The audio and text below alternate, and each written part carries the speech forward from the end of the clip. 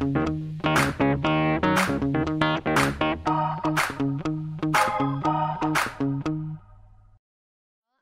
to Comic-Con. Thank you. Congratulations on a great second season, by the way. Thank you so much. What can you tell me about your character since, I mean, she has been through a crazy roller coaster in this second season.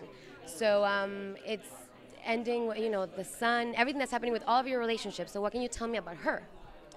I mean, at the end of the second season, you're not really sure if Mary's alive or dead, and you've really seen the character go from being on top of the world, and, you know, she's completed the grand rite at the end of season 1. She starts the second season feeling like she has no threats. The only concern is her son.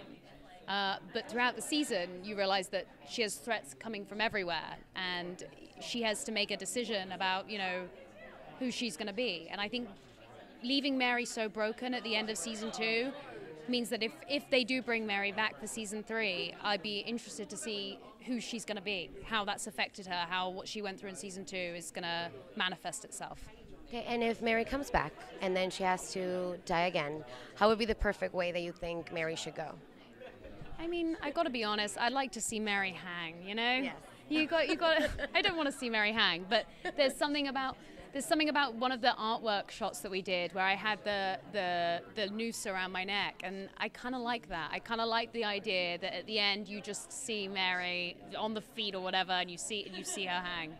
I think that would be how the show ends. I don't know though. Great. Well, thank you very much and have a fun Comic-Con. Thank you.